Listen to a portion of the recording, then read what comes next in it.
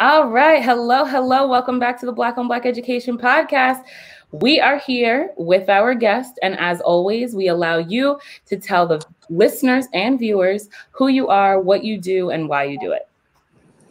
My name is Iesha Jackson. I am an assistant professor of teacher education at the University of Nevada, Las Vegas. In that role, I mostly work with our master's students who are in an alternative route to licensure program. And there are so many reasons why I do it. First of all, I was a high school English teacher myself, certified through an alternative route. And although some people might believe that alternative routes are fast-tracked and it's putting the worst teachers in the worst schools and it's adding to the problems that we know we can have in some under-resourced schools, I also know that it's an opportunity for people who might have changed their majors or decided later in life to become teachers to enter into the profession in a manner that doesn't disrupt their lives. And if recruitment is right, we can find some high quality candidates to enter the field and become teachers in those same under-resourced schools. University of Nevada, Las Vegas is classified as an HSI, so I have the privilege of working with a high number of Black and Latinx pre-service teachers, and I absolutely enjoy working with them and what I'm able to do, introducing them to the profession in a manner that I hope centers culturally relevant and responsive and sustaining practices as part of their introduction to what it means to be a teacher. Thank you so much for that introduction, Iesha. How about we do this? Like alternative route. I am completely, vulnerable here because I had not heard that specific language. I think I get where you're going, but let's talk about exactly what that is. And HSI, I don't know. So let me know. What does that mean as well? Absolutely. So alternative routes, plural, to licensure are programs that target candidates into the teaching profession who have degrees in something other than education. So in states like Nevada, you could get certified to become a teacher as an undergrad. But if you had an undergrad in history or an undergrad in psychology or a degree in marketing, and then later in life you decide that you want to become a teacher, an alternative pathway would allow you to do that without necessarily spending another 4 years in a bachelor's degree to get certified. And so alternative routes take on all kinds of shapes and forms. TFA, for example, Teach for America, could be considered an alternative route to licensure. There are a lot of programs in the country starting to gain traction around Grow Your Own.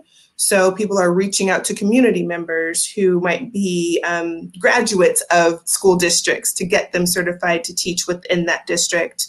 Our program at UNLV is open to everyone. As long as you have a bachelor's degree, it's a master's level program that will allow you to become a teacher. Our program actually allows people to get their provisional license, that initial certification, in 1 semester. So you take 3 courses, 9 credits, you can get your provisional license, provided that you pass certification exams, and then your teacher of record as you finish the program to get your master's degree and your standard teaching license. HSI is a little bit more complicated. It's a federal designation as Hispanic Serving Institution, which is given to colleges and universities based on their enrollment of Latinx identifying students at the institution. We're now starting to have the conversation about what it means to be HSI in terms of Hispanic or Latinx serving versus Hispanic or Latinx counting. We do really well at identifying students and counting them and using that to get federal designation, but how are we actually doing the work of serving the student population and the rest of our students of color on campus? I think that's an ongoing conversation, and I don't know that we have the answers yet.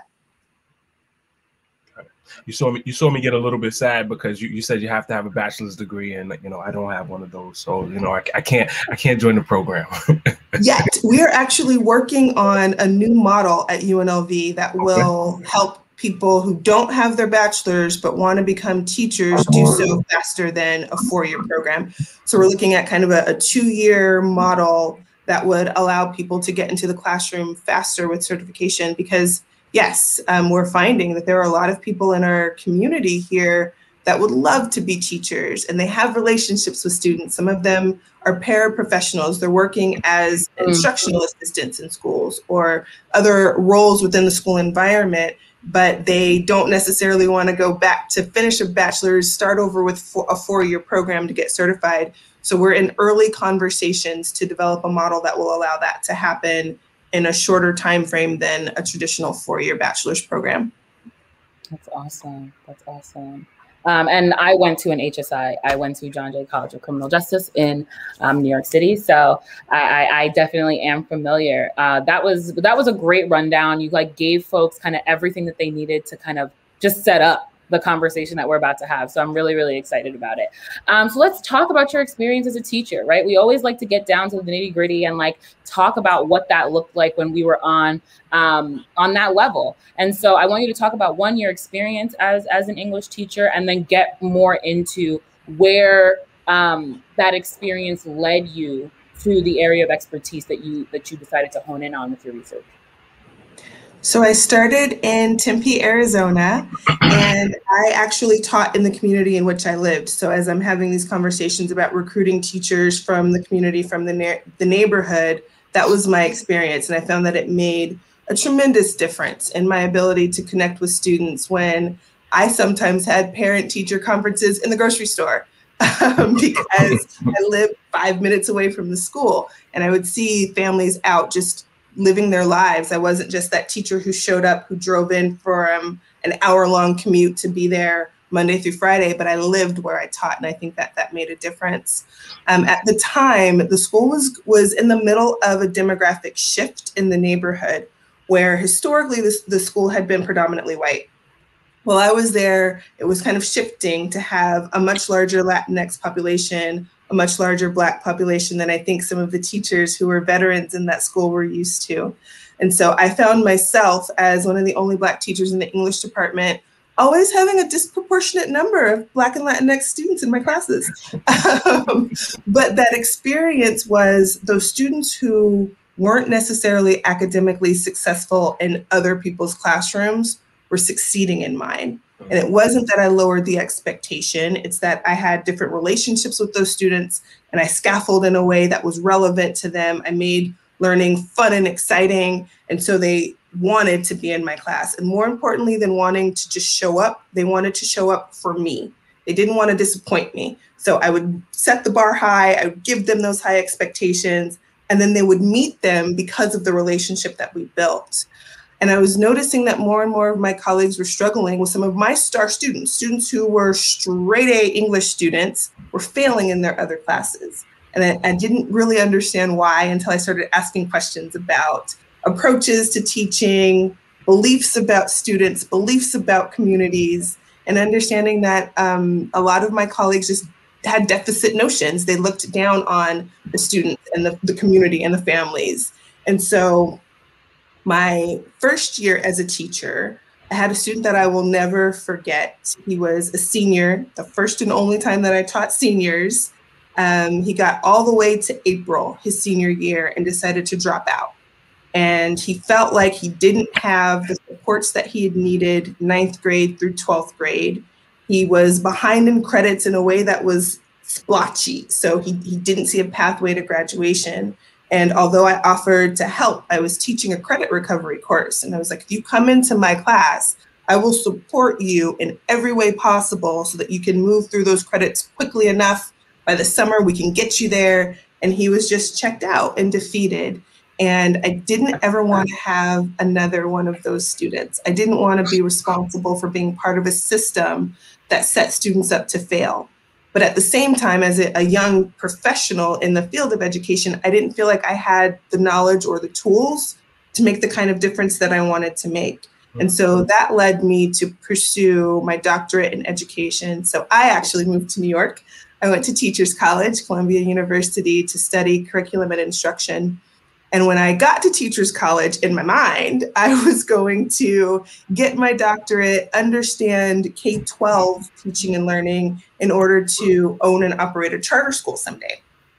But my first experience in schools in New York was in a school within a school. That was a brand new concept to me coming from Arizona. Arizona has a long history of charter schools, but I had never seen a school within a school. So this particular school had a charter school on the ground level, and then the public school was on the second and third floor in the same building. And the charter school had resources, physical resources, material resources that the public school students could see, but they couldn't access. So the playground belonged to the charter school kids. Public school kids couldn't use it. The cafeteria belonged to the charter school. The public school kids couldn't use it. And there was a day where I was monitoring students in a science lab, and they were working on typing up their science lab report. And one of them was kind of banging keyboards loudly. And another student turned and said, "See, that's why we can't have nice things like the charter school, because we don't know how to take care of things." And I was like, wait a minute, hold up. Who told you that? Because that sounded to me like a message that the student had internalized that came somewhere from the outside, but became a belief that this student had about why there was disparity in access to resources in these schools. And so I was able to have a conversation. They were sixth graders. So on a sixth grade level, have a conversation about, like, it's not your behavior that sets up these differences. It's the structure. It's the funding. It's a lot of things that doesn't have anything to do with how hard you're typing on that keyboard. And so I think from that moment forward, that ignited a new commitment to public education for me. I'm not anti-charter, but I am wholeheartedly in what I do to make a difference for public schools, because as long as they exist, we know the kids who are likely to be there are more likely to be those students and families who don't have access to additional resources that might be present in charter schools. New York City is a beast. So Yes.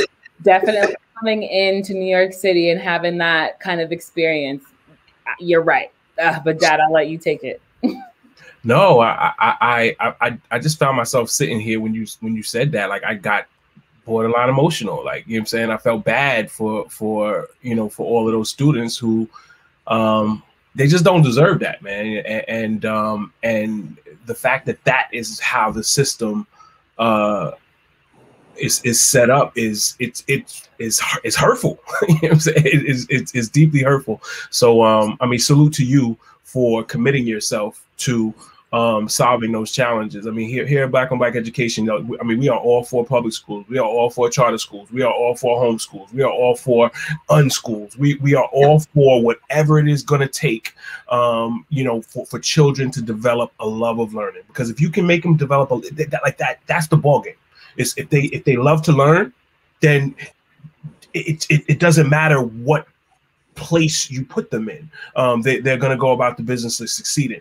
But how do you help them to develop a love of learning? So that's kind of how we focus in on it. So I am curious in terms of, were you ever able, while you were still in Arizona, were you ever able to help guide the teachers there, kind of in the direction where they understood why things were working for you but not working for them?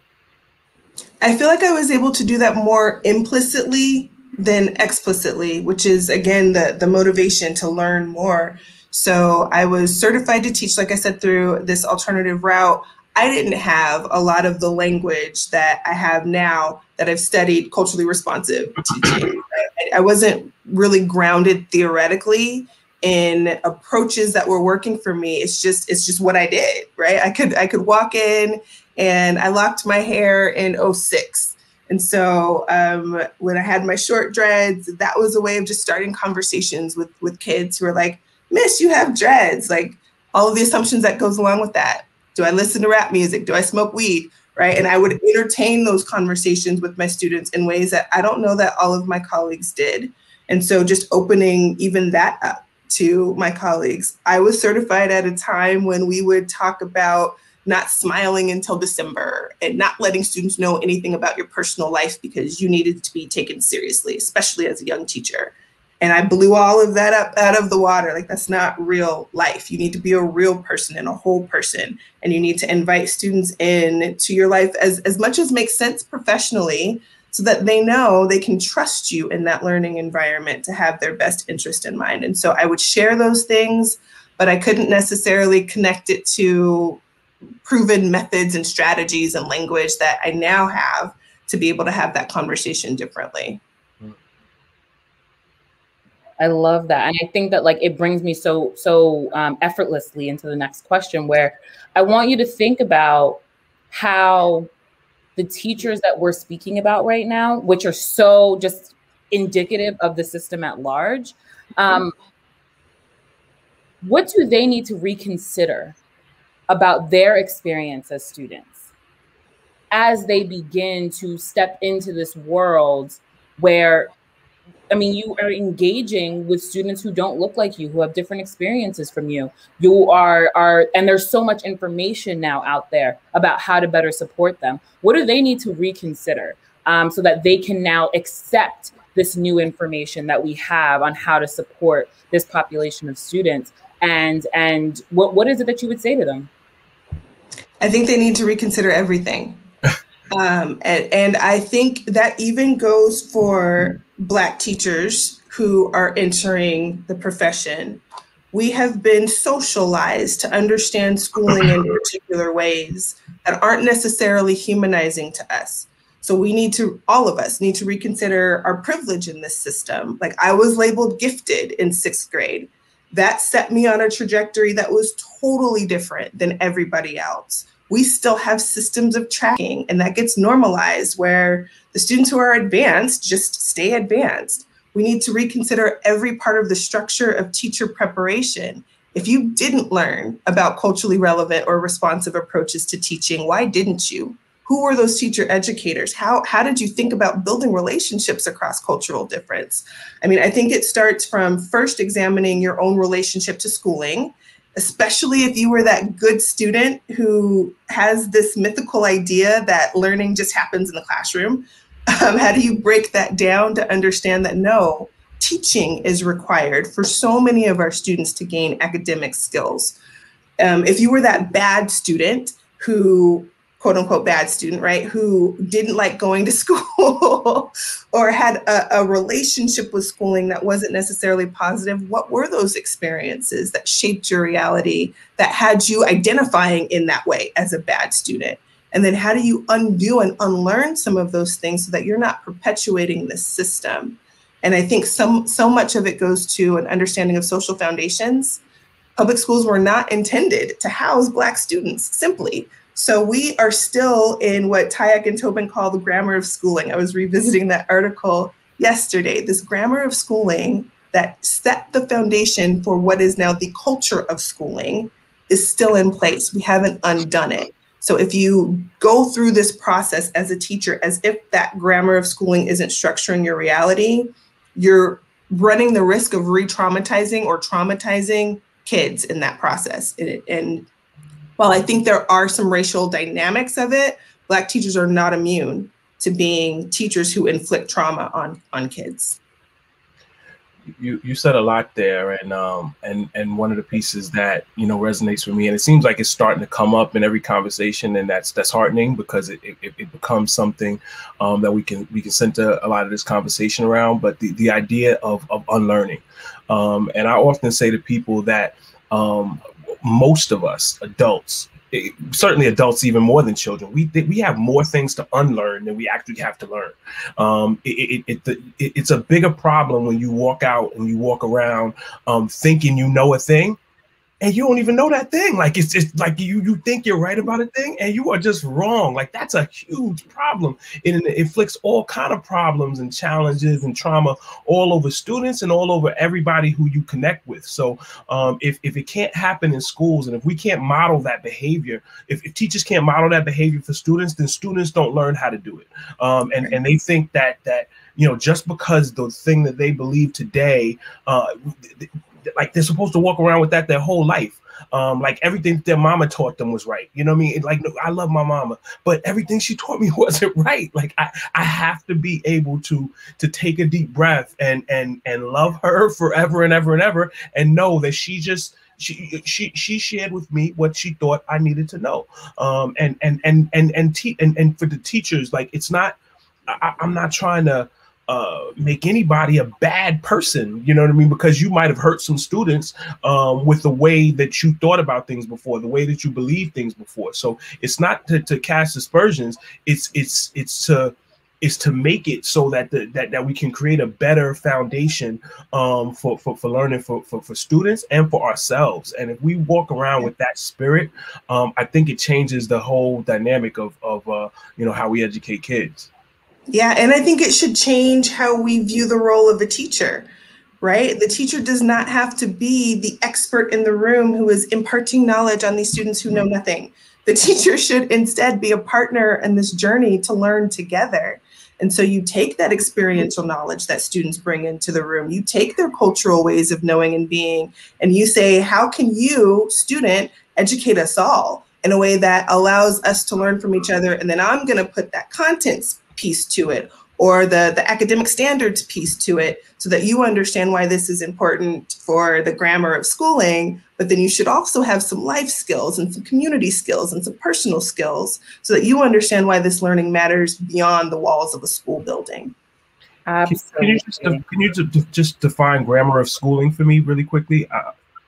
Yep. So Tyack and Tobin, 1994, had an article about the grammar of schooling, and they talked about how essentially the way that grammar shapes how we understand language, there is a culture that shapes how we understand schools, from a graded classroom system to the fact that you need a certain number of credits to graduate from high school, to the fact that there are standard subject areas that are taught in isolation: English, math, science, social studies. It's been like this for 100 years.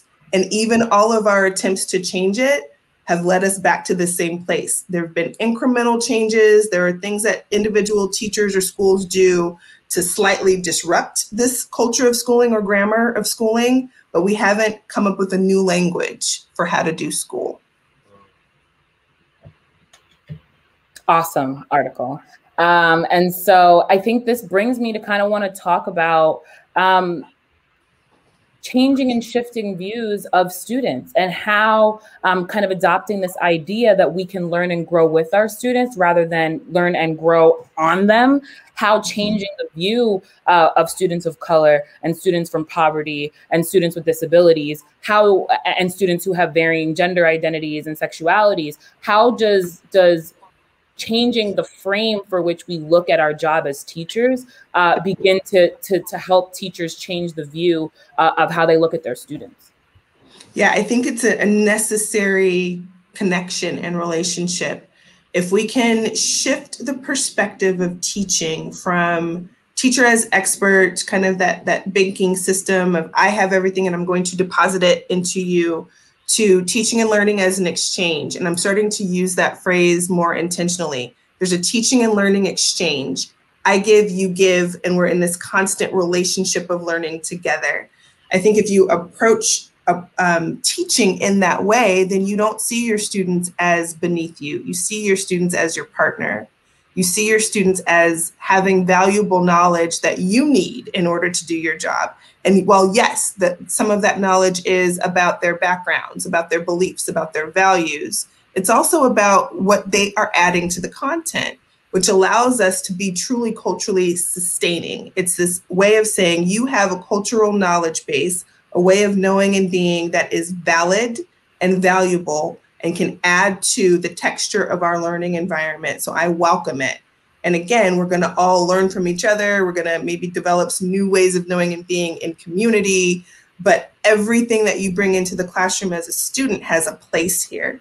And I think that's a shift in the role of teacher educators, which is also part of why I do what I do on the teacher ed side.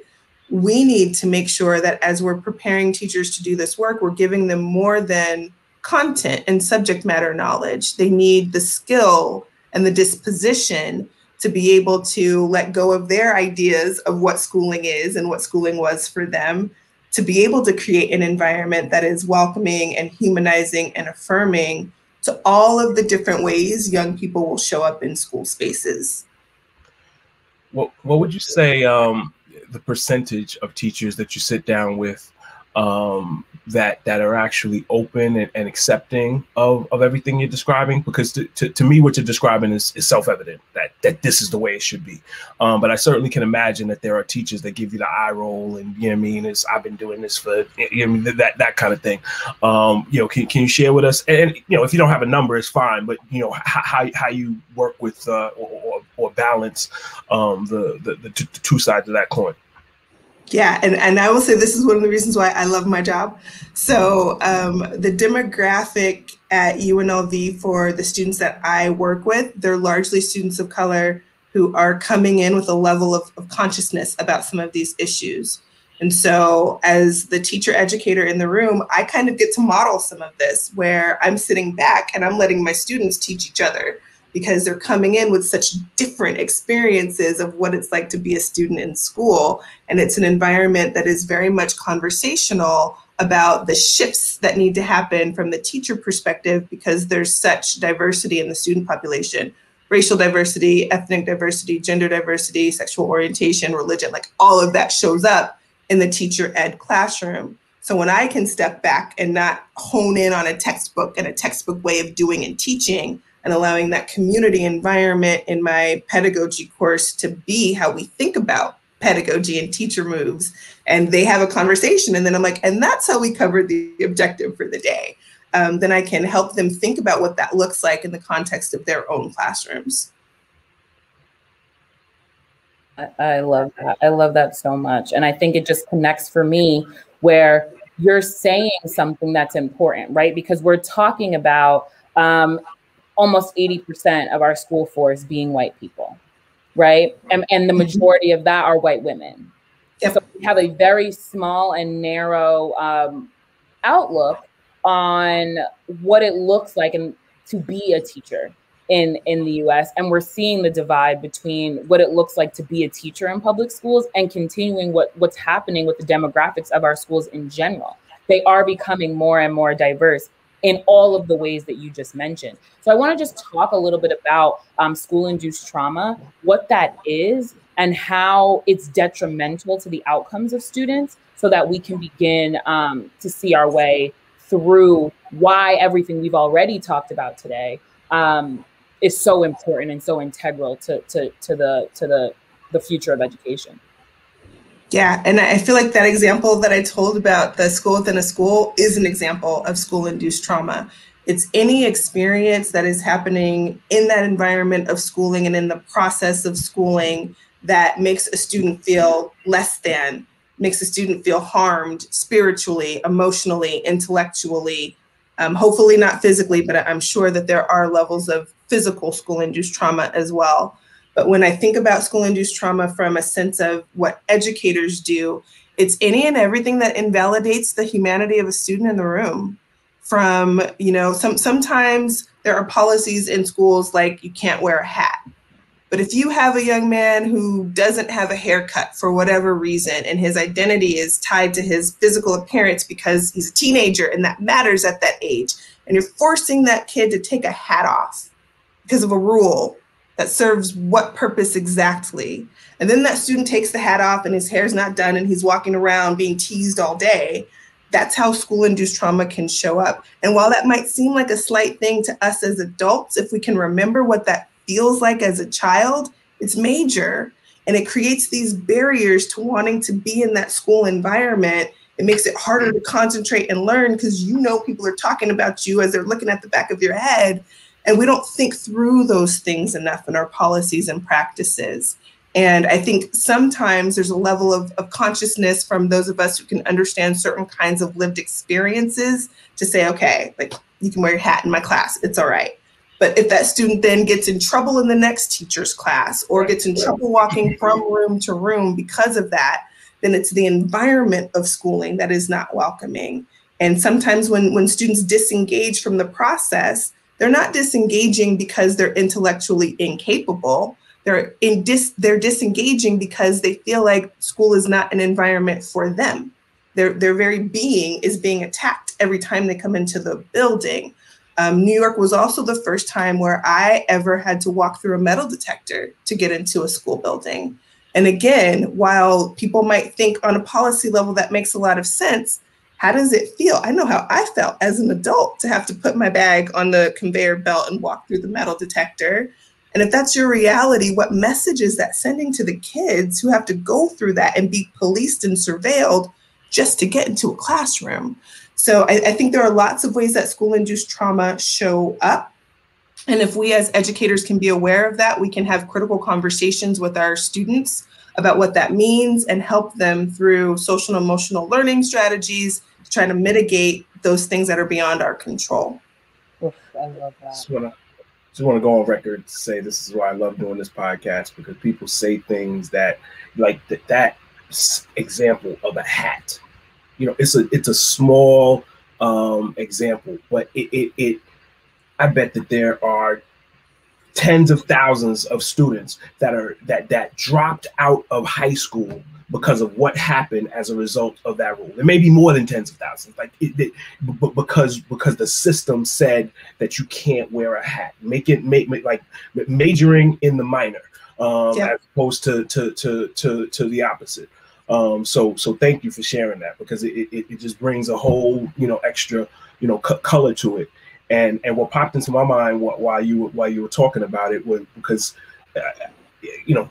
Eva, she didn't have to go through any of the hat stuff, but I'm like sitting here thinking, if I have, a son who is going through it, I'm gonna be all over this school. You know what I mean? Because they're. Hold on. Okay. Because you can't just say it's boys, because they do it different. It's, her hands.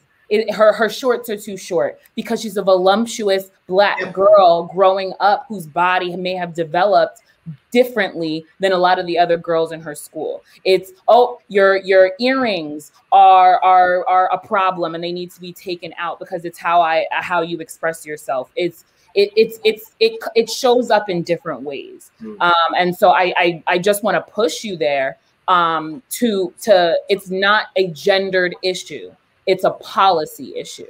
Touche. Yeah, touche.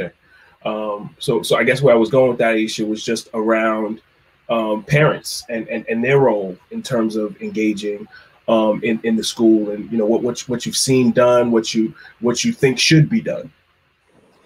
Yeah, and I think the issue of parents is important, because we have to remember that they also went through these systems. And so sometimes we make a lot of assumptions about this notion of parental engagement. Oh, these parents don't care because they're not showing up. Well, if school was not a place that they wanted to be and they barely made it out of, why do you want them to show up? What are you doing on the school side to get into the community, to invite conversations, again, like at the grocery store or in places that aren't the school building? We sometimes take for granted that power dynamic that happens even in a parent-teacher conference, where you're saying, as the school or as the educator, come on my term, and I'm going to get all of my paperwork about how terrible your child is, and I'm going to read that to you, and you're supposed to respond calmly and nicely and tell me how great I'm doing as your teacher. Like, we don't necessarily unpack some of those messages that we send to parents. So then if parents have had negative experiences with schooling as a process, then their child is experiencing that same kind of school trauma. That's what I meant when I said re-traumatize. That parent could be showing up and maybe they seem angry, maybe they seem agitated. And to that principal or to the teacher, it's not a big deal, but you've just opened a wound for that parent who's like, and now my child has to go through this. So we need to have conversations that are community embedded about how schools need to re-engage parents differently and understand that sometimes that relationship is antagonistic, not because the teacher is so wrong, but because the system hasn't been humanizing or effective for so many Black students. And I think when we can help parents, help teachers understand how parents are showing up and why they're showing up, we can have more productive conversations. Absolutely. Like it is my deepest hope, my fingers crossed, that no school decide to only do parent-teacher conferences in person ever again. because we don't have to, right? I want schools to begin to prioritize having the first conversation with parents, not be the parent-teacher conference when you already have a list of issues that you need to address or a list of problems where you have already had a conversation with this teacher before you've gotten there. Like, parent engagement is one of the most important things to me as an educator, because one, I get to know and understand a child on a different level. And then I also get to understand from the parent what their goals, what they want for their kid, because I think that, and we've been talking about this a lot lately, but somehow the school system has forgotten who it works for.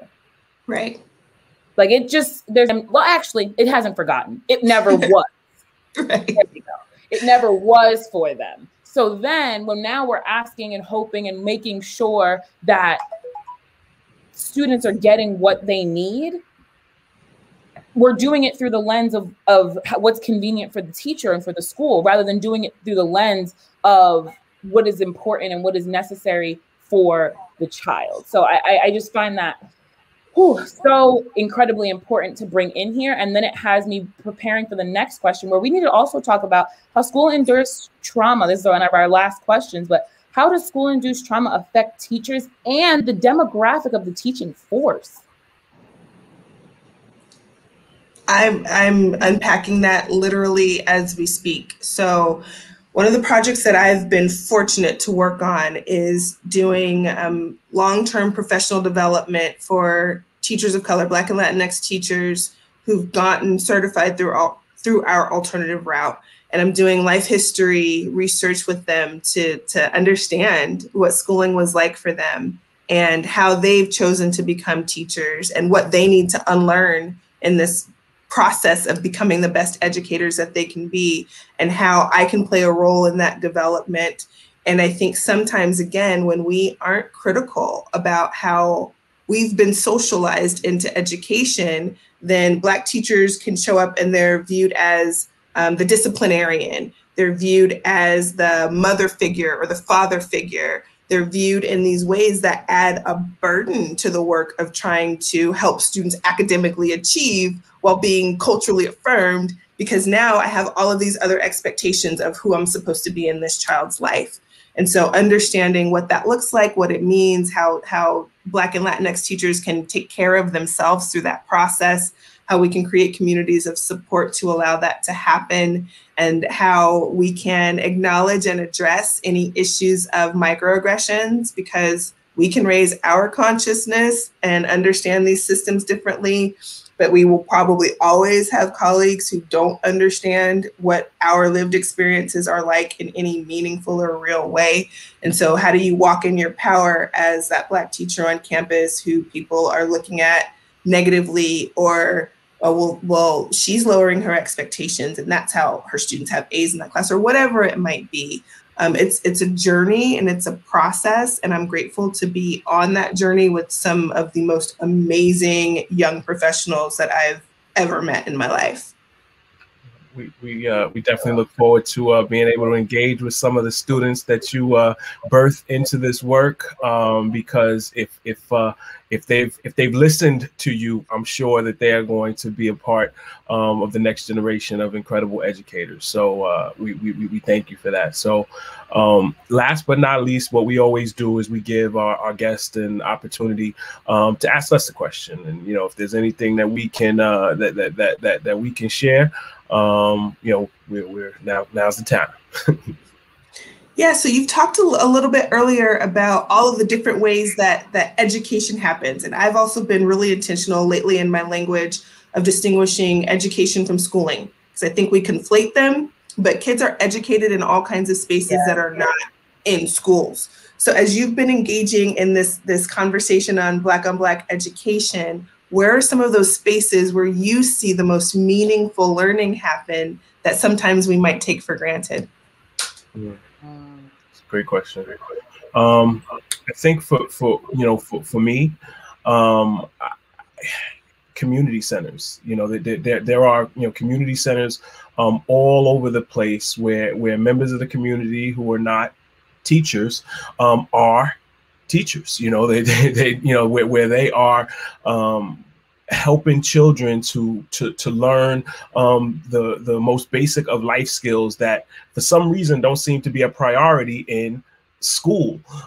So the community center is most certainly an important role. And one of the things that we'd like to see is community centers and schools develop a much more symbiotic relationship, where the folks that are at the community center, maybe they talk to the teachers more, maybe the teachers talk to the community center, so they know that the kid all day he didn't like what was going on in school, but he got to the community center and now he has a smile on his face. What's happening at the community center that's not going on in school, and how can those two kind of support one another?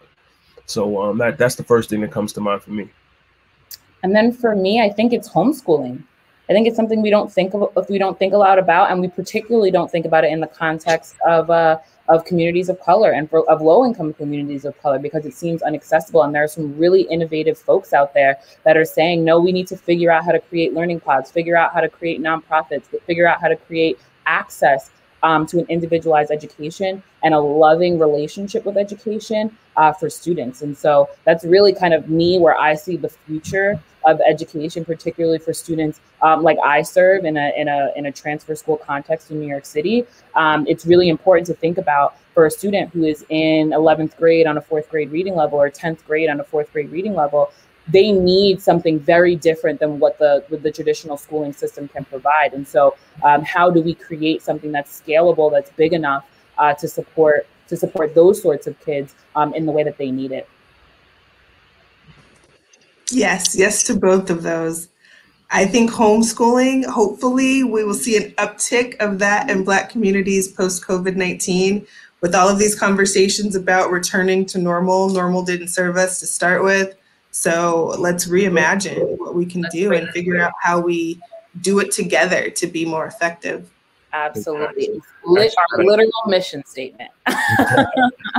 I actually had a call with somebody yesterday that's up in Canada. I forgot which part, over close to Vancouver, Alberta, and she brought up the fact that the homeschoolers, actually there's a connection to the school, so that it's not like they still pay their taxes and stuff, so they get to go in and make requests to use the science lab and to engage with the actual school.